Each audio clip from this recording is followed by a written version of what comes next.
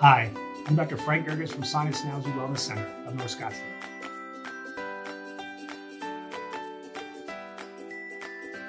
Answering a few questions that patients have had, and one of the questions was a patient who was very frank with me being Frank Gergits, and he asked, why you? Why should I choose you to do my procedure? And I thought that was a great question. And my response to that gentleman was, well, first of all, my experience. I was the first doctor in the state of Pennsylvania to do the balloon sinuplasty.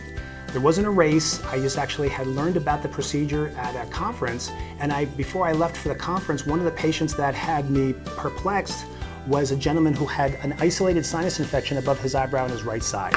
He had been to University of Pennsylvania, University of Pittsburgh. Everybody wanted to do a very complicated procedure where they were going to operate and cut bone and sinus cavities, but the risk to his eye and to his brain was very, very high.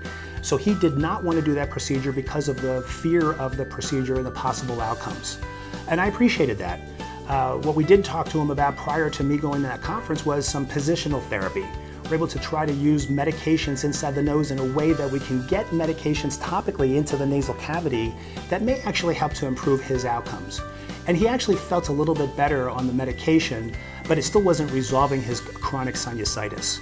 So when I found out about this procedure, this new technology at a conference, I was able to call up my office staff, and we were able to engage the company rep who was local to us, and I was trained, and before you knew it, we were doing that procedure.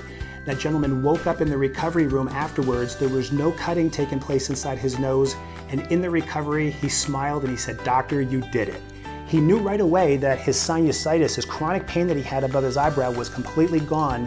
And inside the nasal cavity at the time of the procedure, when the balloon was deflated from inside his nasal cavity, a huge rush of infection just came out of his right frontal sinus on that side.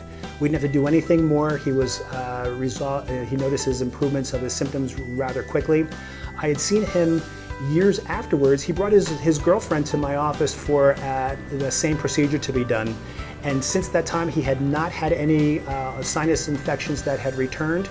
He was able to return to his job in construction. He was climbing ladders and beams, and he was able to work as an iron worker back in the state of Pennsylvania. So over time, that was back in 2006 when we first started doing balloon sinuplasty. Over time, since that time period, I've done thousands of balloon cases successfully in both Pennsylvania and now more recently here in Arizona. Once again, our patients have great outcomes.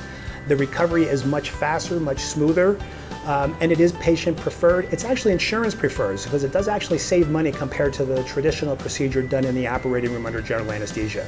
So if you have sinus problems, if you have nasal complaints, come to see us here at Sinus and Allergy Wellness Center. We'll make you better. Thank you.